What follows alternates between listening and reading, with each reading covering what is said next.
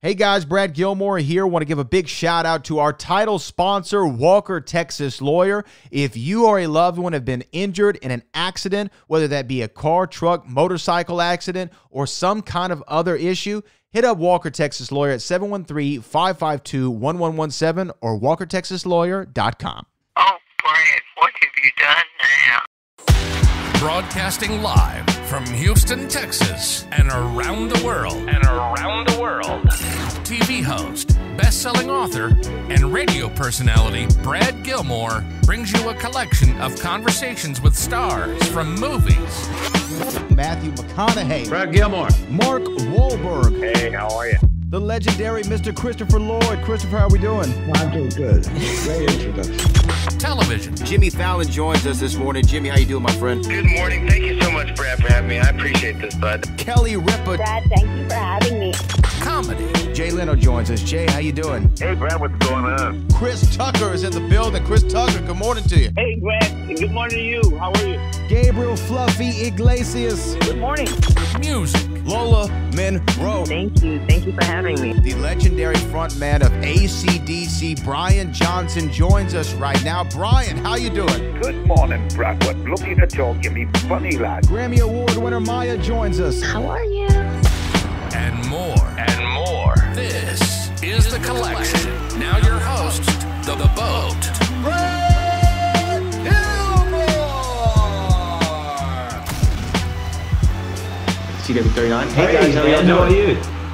I'm doing well. Congratulations on Time Bandits. I love this series. I feel like it was made for me, even though I know it's made for the world. We made it for you, but we didn't know you existed then, but we hoped you did. Well, Jemaine, let me start with you. When you think about Time Bandits, what was it about this story or property that stood out to you personally that compelled you to work with Taika and Ian to bring this to the people and to me specifically? Yeah.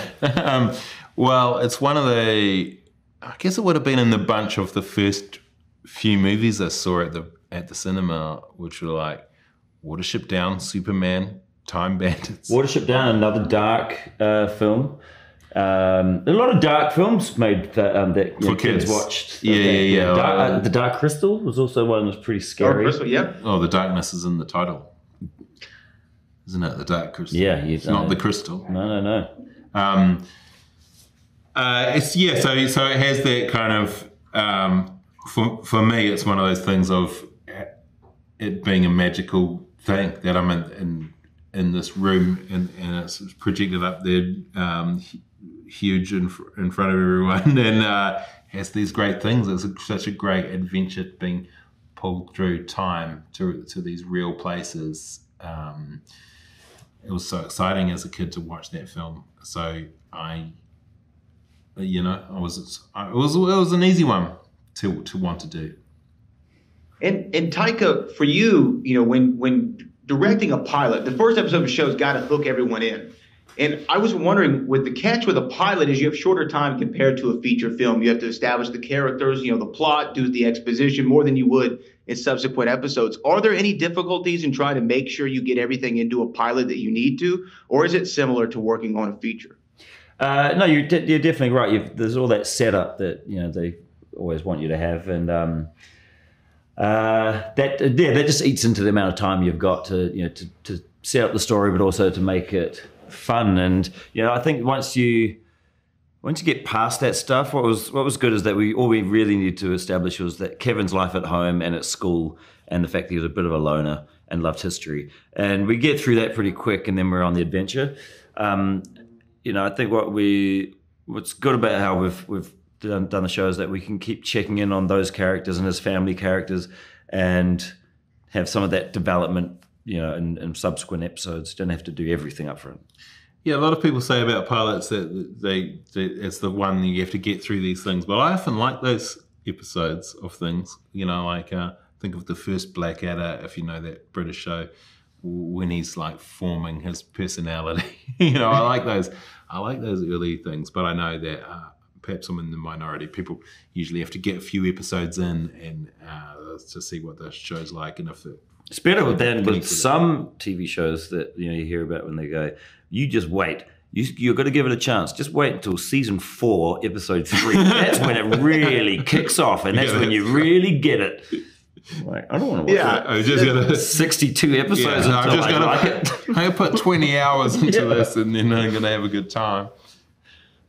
Well, you don't have to worry about that with this show. You capture everybody from the absolute get-go. My final question for you all is, again, I'm such a fan of the time travel genre in general. The time travel genre, easy for me to say in general. Other than Time Bandits, travel was gender. there a In general, it was other than Time Bandits, was there a time travel story that popped up in y'all's conversations a lot that you used for any kind of inspiration or just a personal favorite of yours? oh yeah, Well, Terminator. I mean, obviously, Terminator, Back to the Future is a very special one. But I think like when we were writing, there were a lot of discussions about time travel and about the logistics and what was possible, what wasn't possible with time travel. You and Ian had a few discussions that went on for quite a while. Yeah, the other writer wasn't so into the, Terminators and Back to the Future sort of paradoxes, but it just ignored it. He's not here. Well, gentlemen, those movies, Terminator Wicked. 2, and Back to the Future, they're so fun. Yeah. And hopefully playing with some similar but different enough ideas in this, which the movie doesn't do so much because it's shorter.